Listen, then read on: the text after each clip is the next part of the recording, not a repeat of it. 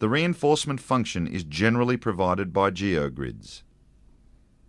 They are placed in horizontal planes behind the wall and connected to the wall face. They simply tie the wall face into the supporting mass of backfill material. In this cross-section, you can see the geogrids connecting to the wall face. Gravel is placed around the geogrid to prevent the wall from simply pulling it out of the soil. The gravel is free draining, which prevents direct rainfall from remaining in the system and building up pressure on the wall. Groundwater escapes the system via drainage at the back of the excavation. Geosynthetic sheet drains are often used for this purpose.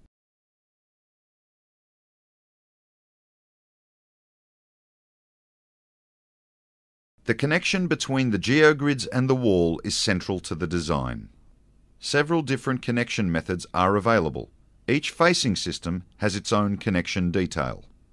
The geogrid reinforcement selected is dependent on load requirements, such as wall height, angle of setback, vehicle loads, base soil strength, etc. Here we have a segmental block wall where the facing system is a single layer of concrete masonry blocks.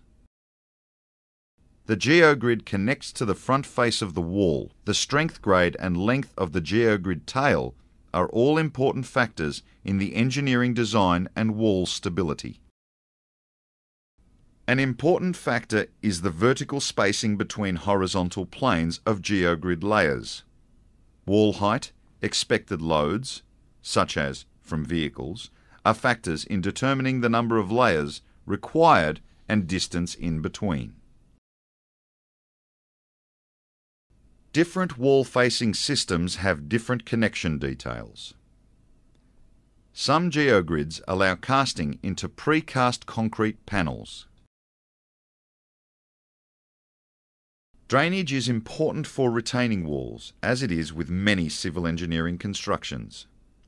Water buildup increases the loads on the wall and can be reduced by usage drainage. Various methods of drainage can be used, often in the same system, such as free draining backfill, sheet drains at the back of excavation, piping to allow runoff from within the wall system, and channels to control surface runoff. Retaining walls commonly use geosynthetic reinforcement and drainage solutions. There are well-established design methods including AS4678 or BS8006. Now let's take a look at the use of geosynthetics in drainage channels.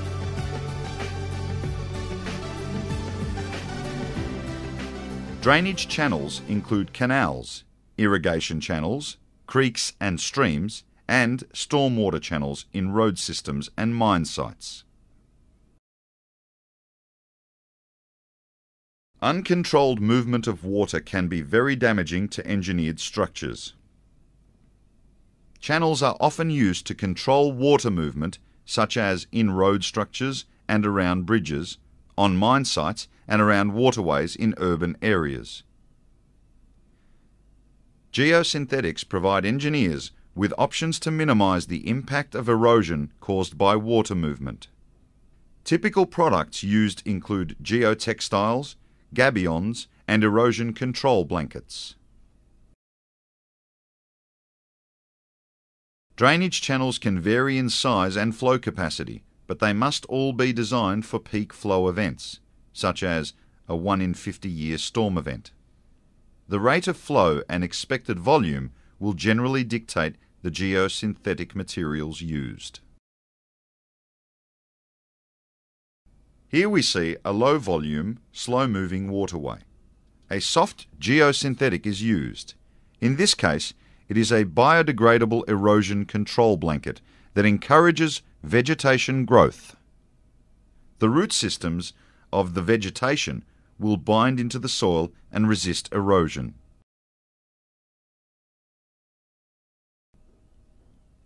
Here we see gabions used to protect abutments for a small bridge. A non-woven geotextile is always used behind gabions as a filter layer. The gabions will be more able to resist a high flow storm event than a soft erosion control blanket. Here is a drainage channel built for a mining site.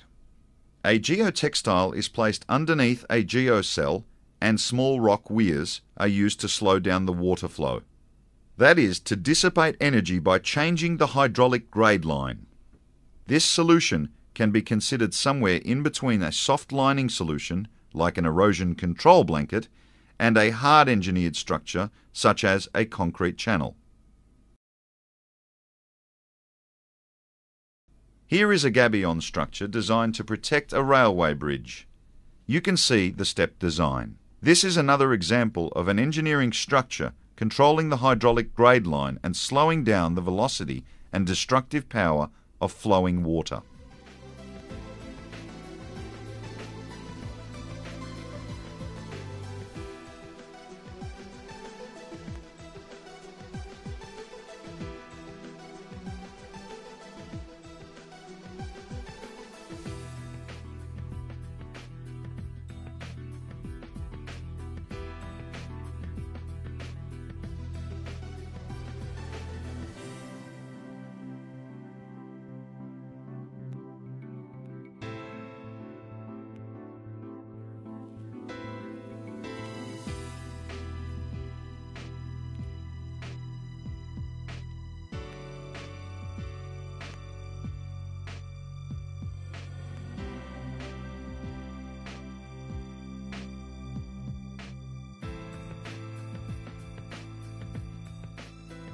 There is a wide range of structures, from simple drainage channels using erosion blankets to engineered drop structures.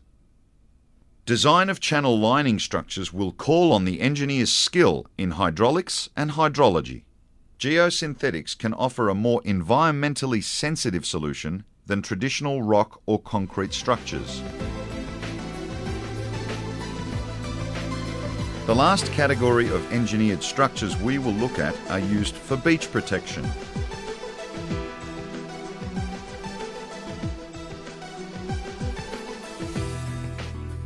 Coastlines have a number of functions, such as for port facilities or recreation.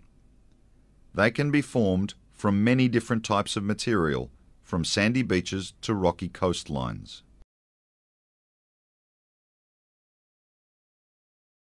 Coastal structures have particularly demanding requirements that need to address the erosive force of waves, complex coastal processes such as longshore drift or sand, the aggressive, abrasive and corrosive effects of seawater in the intertidal zone.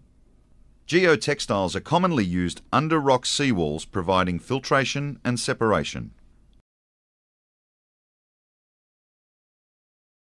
Rock is the traditional material used in beach protection structures.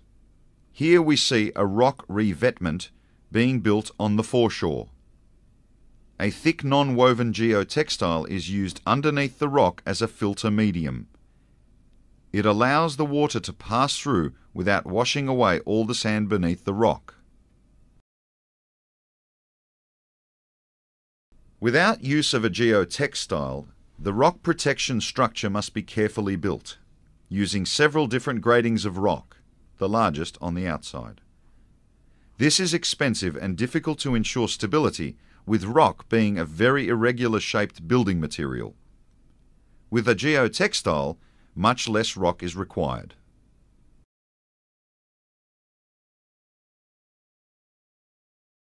The geotextile needs to be selected to withstand construction forces, such as sharp edges as the rock is dropped into place. It also needs to withstand hydraulic forces from wave surges and resist sand abrasion over time.